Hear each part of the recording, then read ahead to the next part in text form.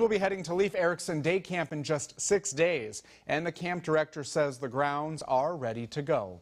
Mike Murphy says it's taken a lot of work to bring the camp back to life after March flooding and relentless rain, but he's had a lot of support.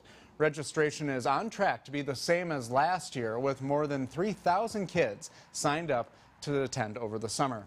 Murphy says the camp wouldn't be possible without the support from the community.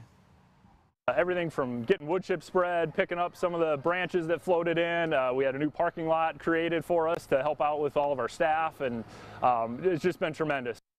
Registration is still open. Camps run through August 16th.